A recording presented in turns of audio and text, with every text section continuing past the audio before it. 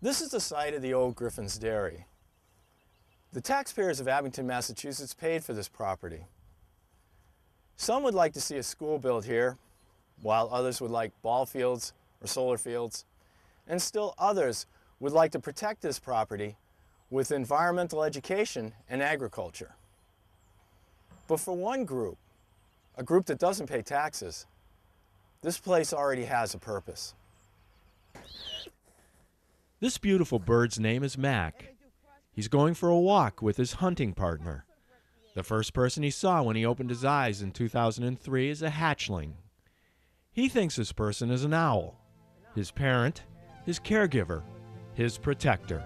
Nature's what I like, and this is as close to nature as you can get right here.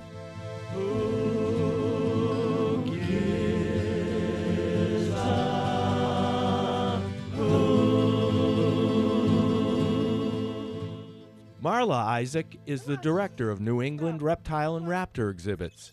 She is a naturalist, artist, falconer, and professional reptile handler. With over 30 years of experience, it's evident that Mac is in good hands. The noise he's making is an immature noise. When they're imprints, they do that for life. It's almost like saying, Ma, here I am, don't forget me, I'm right here. But Mac isn't as fluffy and cuddly as he looks. This right here will go through this glove like it was butter, even though this glove is triple, 3 layers in here to protect me. I like the thinner gloves because I like the feel of the bird. It depends on the falconer. Some people don't like the feel of this. I like the feel of the grip. They have about 500 pounds per square inch. An eagle has 2,000. So when these lock down, their little brain takes a little while to unlock. Ho, ho, ho, ho! And they come down on it. It's like a kill, okay? If he was killing a live rabbit, he would grab it like that and do that. And as you can see, he's having fun with it. It's kind of like my toy. So when I approach, it's kind of like a little hostility here, like go away, it's mine, it's all mine. Owls are selfish, okay? Very, very selfish. One of the things I do is put my foot on it because I'm going to transfer him from that to here with his rabbit leg. Come here. Hey, hey. Hey, hey, hey, hey. Hey, listen. Come on. And that's a transfer. And what you do is you take this and you put it back in here without him. So actually you have to be good at sleight of hand. The rabbit's leg that Mac is now enjoying was one of his kills during a hunting trip with Marla. Because Mac has yellow eyes instead of dark eyes, he can hunt during the day. He also has great hearing. But you got to remember, these guys hunt by hearing, and their ears are right here, where these black lines are, right behind the eyeball. You can see the opening, you can see the back of the eyeball. It's really cool. As an educator and rehabilitator, Marla gives us an idea of the fragility of these birds, as she tells us a story of an injured bird she is now caring for. Well, it's the male owl that's feeding the female. He has, this eye is blown out with blood. It's not, he still has an eye. And this one has a little blood in it, and he's got to recover. It may take 2 weeks for all that blood to drain out of the eyes to see if he's got vision. Now, think about this. This is how difficult it is for this bird to survive. This is why they're protected. She's sitting on eggs. She can't go hunting. She can't leave those eggs. Her mate is not going to come home tonight or the next night or the next night to feed her. Come on, ho, ho. Great horned owls have a lifespan of 40 years. This rabbit leg is, like I said, it's his kill from last year, December. I think that one. He had 2. He got 2. He got a big one and a little one. And he's going to calm down. Now, he'll eat the whole leg, bones and all.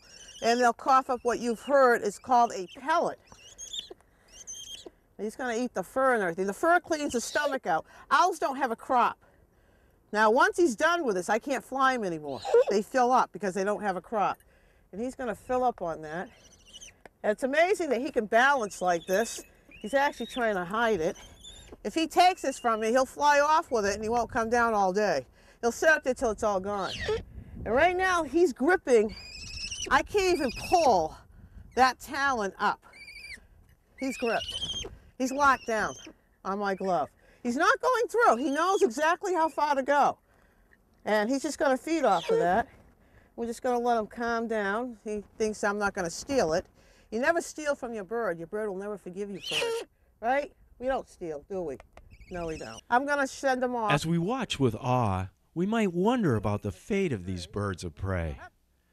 As Marla reminds us, we have become detached from nature, and that's why places like Griffin's Farm are so important. We have choices now. Wildlife has no choices. Animals are stuck where they are. This is how they live. And once you take their habitat and nesting away, they don't exist anymore. They become extinct.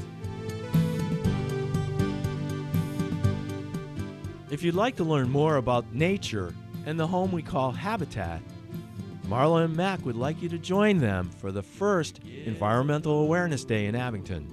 It's April 21st, noon to 4 p.m., at the site of the former Griffins Dairy Farm on Plymouth Street, Route 58 in Abington, Massachusetts.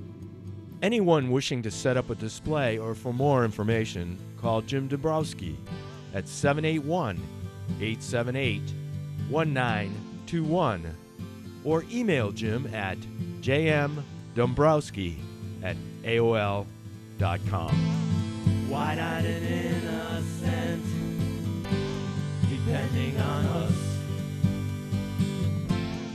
Turn your head in every direction. Who is it out there you're trying to save? Your eyes are open for inspection. You see everything. You don't miss a trick. Your wisdom